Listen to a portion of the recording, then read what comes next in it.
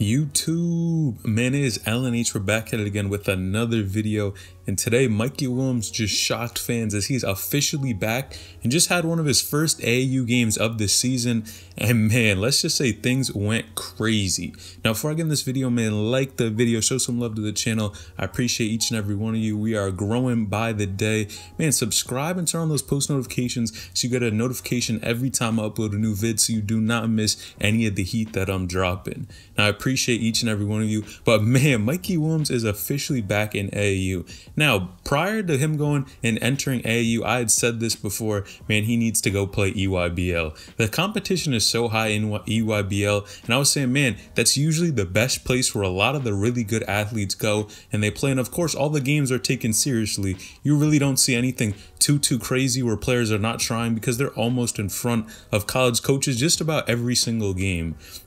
Now, I got to be honest here, the Adidas circuit really looks like they have a lot of talented players this year, so I don't mind that Mikey Williams actually went there. Now, he's actually on the team We All Can Go, and if you guys are some OG fans, you guys should know who used to play for that team back in the day, and this is a huge throwback. Now, Marvin Bagley, back when he was in 8th grade, actually played there, and not to mention he actually got an offer from UConn back in 8th grade, and he actually played alongside Tiger Campbell, who actually is currently at UCLA. A lot of you guys probably know, have heard that name, and I definitely got to do an updated video on Tiger for sure. But that dude was a bucket back then as well, and is still a really solid player.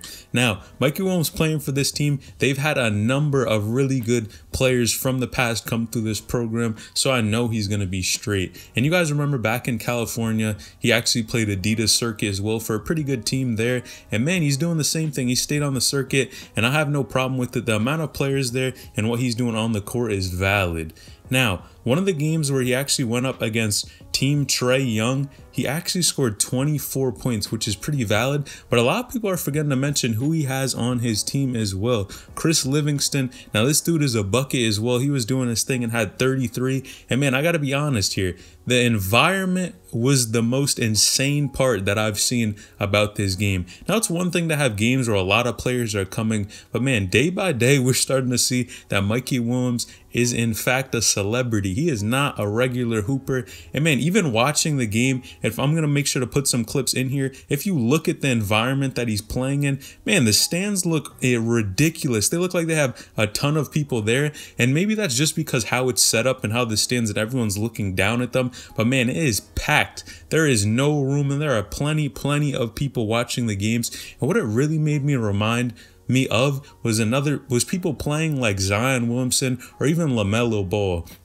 Now, you guys remember when LaMelo Ball went to go play Zion Williamson? Man, there was a line to even get into the gym, and it was tough. People had to go there and wait for a long time. Some people didn't even get in the gym because it was so packed. Now, those games, of course, were insane, and seeing those two guys go head to head, you guys know everyone was going to have a show. But in addition to this, even LaMelo Ball on his own, when he would have regular games and when they would play teams like Matter Day or any of these hype teams, he would have a ton of players coming to watch him play. And this really what reminds me of when we see Mikey Williams play, because that crowd in that building looked insane. Now, Mikey even had to get escorted off of the court. Now, when he was walking out, I'm going to put this video in here as well. This dude was walking out and really had to get escorted off the court, and all these people are really walking behind him, probably trying to get autographs or something like that.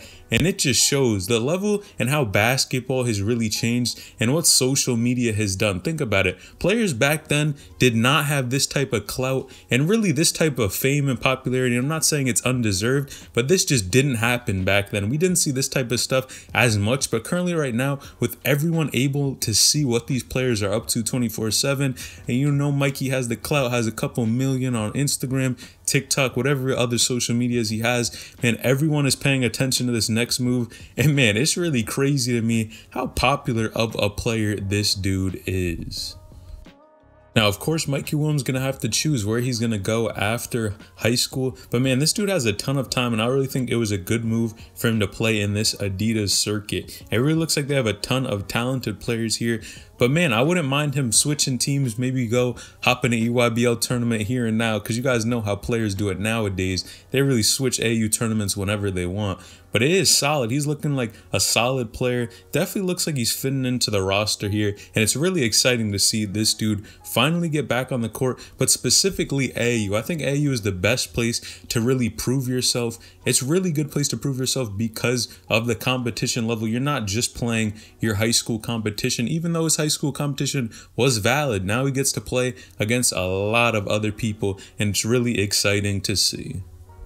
Now, one other thing I definitely have to mention is when Mikey Williams was playing for Compton Magic, man, some of the teams he was playing against, I gotta be honest here, they did not look valid. That one video of him really throwing it, someone threw the ball to him from out of bounds and he dunked it on that guy. I gotta be honest, this dude really doesn't look like he hoops like that. And the competition was looking suspect.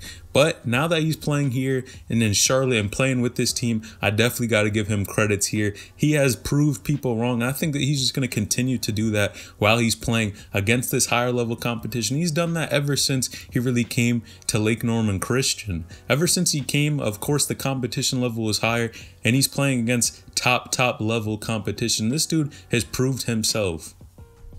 Now, Mikey Williams actually even got to go head-to-head against Michael Porter Jr.'s brother, and it's Javon Porter. And man, if you guys remember anything about Michael Porter Jr. in high school, this dude was a cheat code, I gotta be honest. He had one of the best high school careers that I've seen, and it's a combination of what this dude could do. Not only because of his shooting, and his shooting was lights out, man, but him being that tall as well. He was very tall. You guys definitely got to check how tall he exactly was at that high school point, but he was very tall, and being that he could pretty much dribble the ball and was a bucket, man, he was throwing the ball off the backboard, dunking, and his jump shot was so money that it was impossible for anyone to guard him. I gotta be honest here. No one was holding that guy, and it's really interesting to see his brother now is playing as well, and Mikey Williams went head to head, and his brother is 6'10". But man, we will see if this dude is gonna follow in his brother's footsteps, and hopefully in a good way. We don't want to see any injuries or anything like that. Now, I just saw a comment on Instagram, and man, I'm shook at reading this. I gotta be honest here. Now, someone said they actually dapped him up and got an autograph from Mikey Williams. Now, to me, this is crazy. The amount of popularity this dude has, people are asking for autographs and all this other type of stuff. Man, I guess it really comes with the territory when you're a top talented athlete at this level. Nowadays, man, you're basically a celebrity, and Mikey Williams carries himself like that, but I think he's doing a pretty good job on the court. But I want to know, what do you guys think about Mikey Williams' AAU debut? Let me know in the comments down below. Do you think he is doing well? How good do you think his team is going to do in the future? I really think he's setting himself up for success wherever he ends up going in the future, just because, man, he's playing against good competition. Iron sharpens iron, and that's what you got to do if you want to get to the next level.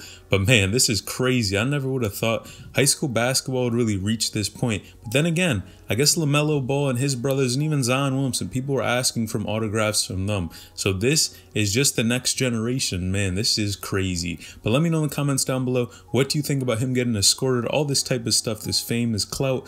Let me know, is he overrated or does he actually have that talent? To me, he's been proving himself. Let me know in the comments down below. But man, make sure you like this video, subscribe to the channel, and turn on those post notifications so you get a new notification every time I upload a new video. Appreciate each and every one of you, man. All right, it's LNH, and I'm out.